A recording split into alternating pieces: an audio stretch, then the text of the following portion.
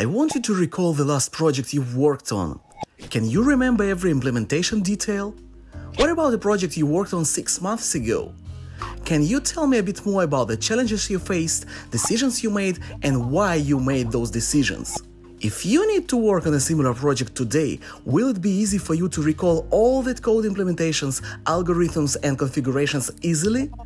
Our memory sucks when we need to remember details. We find it easier to remember when we experience something, some event, especially when we feel certain emotions during that event. But anyway, most of the times we remember only the big picture. All the details fade away with time. And of course, our memory is even worse when we need to remember technical details. Even if we remember some details, it's still very hard for us to fetch it from our memory when we need it. How do top software engineers easily recall what they worked on years ago and leverage their experience? How do they remember where to find the right answer or creative solution? Their memory isn't better than yours, in some cases even worse. So how do they do that? There is no magic. They use different techniques that allow them to recall an information when they need it. I want to share with you the technique that I use. It's called pocket stories. I learned from my mate, talented software engineer, team leader and blogger Boris. Right, his name is Boris, same like me. He delivered an insightful presentation on this topic at a major developer conference in Tel Aviv. So, inspired by his talk, I decided to give it a try. It's a real game changer and it doesn't need a lot of effort. You'll see how your life becomes easier and how your value as a software engineer increases within your company. I'll tell you what pocket stories are, how you collect them, and how you can get the most of them for your career. Pocket stories are small pieces of information that can be used to advance your narrative.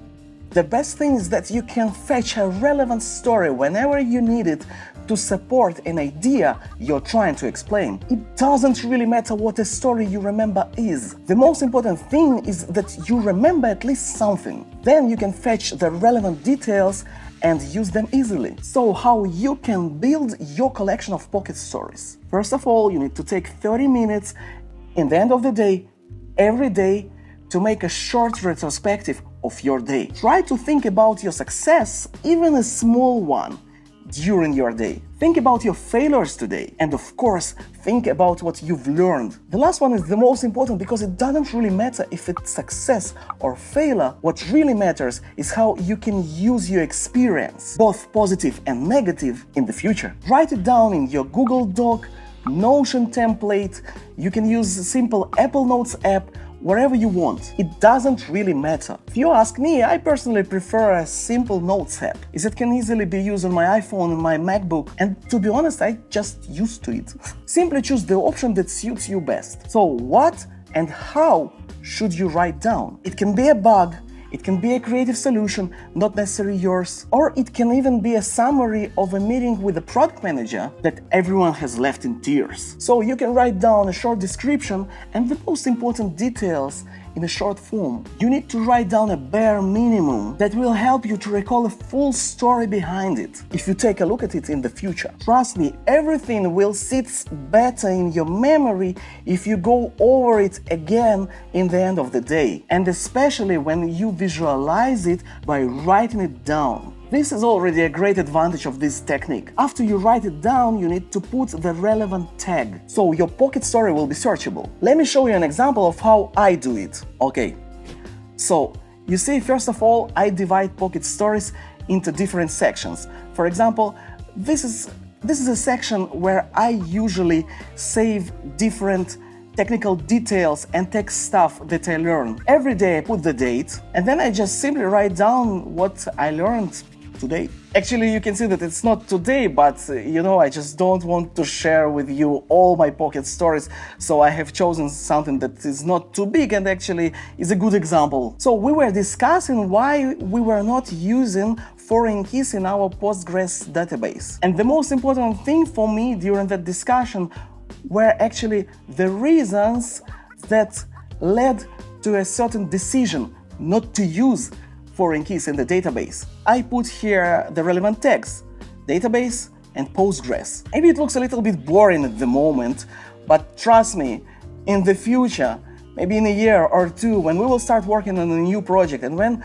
we will have to create a new database for that project, I will search the relevant tag and I will read this small story, and probably this story will help me to make the right decision. I bet that without this pocket story, I'll be able to recall maybe just the fact that we didn't use foreign keys in the past, but with this pocket story, I'll be able to explain the reasons why we decided not to use the foreign keys. So as you have already guessed, feature groomings, design decisions, technical discussions are all the classic cases for the pocket stories. We need to decide on something, and I do know that I have worked on something like this in the past. I can search for a tag, find the relevant pocket story in my collection, and share my experience with others. So it will be easier to understand if our decision is good or bad. Pocket stories can be also used as different examples during the technical meetings. Pocket stories are extremely valuable for job interviews. Let's assume you are a senior developer, you work on different things here and there, maybe fix some bugs,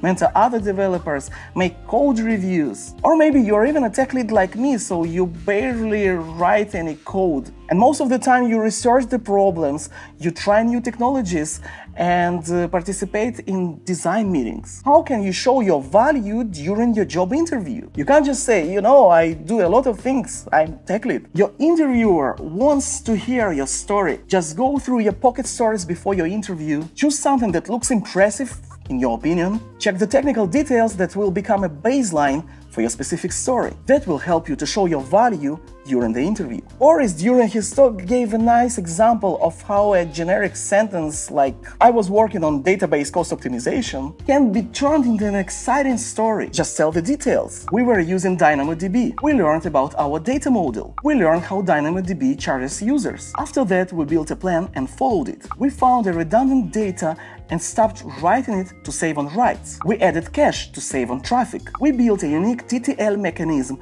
to save on storage. After that, we saved around 40% of our costs and got an extra discount from AWS. If you don't write down these details, you won't be able to build a complete story in the future. And in my opinion, this story is pretty impressive, as it shows that you can not only code, but also manage projects, analyze data, find creative solutions, learn alone, and so on. It really shows your value to the interviewer. It can be useful not only for the interview process, but also for your current job, as you can show your value during your one-on-one meetings with your manager or your performance reviews. You can come to a performance review with a relevant story and ask for a raise because you have a real proof of your value. Also, you can use these stories as an example of the projects that you would like to work on in the next quarter maybe. You can use them to set your new challenges for the nearest future. You can use pocket stories for your retro meetings. This eliminates the need to struggle a day before the retrospective meeting, attempting to recall both the positive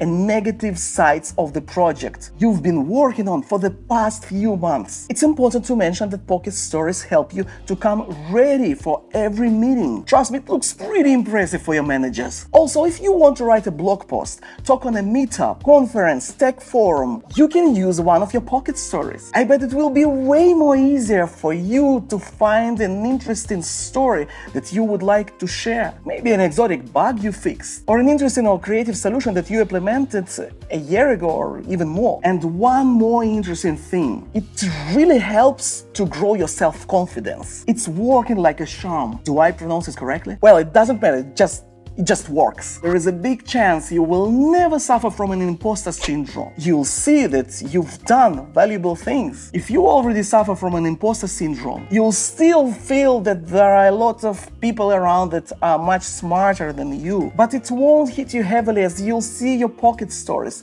You'll see that you've done valuable things, and also you'll see that you are learning from that people. You are learning something valuable that you will be able to use in the future. Also, it will help you with harder tasks and projects without burning out, as every pocket story is a kind of a celebration of your success, a small milestone that you achieve literally every day. So let's recap.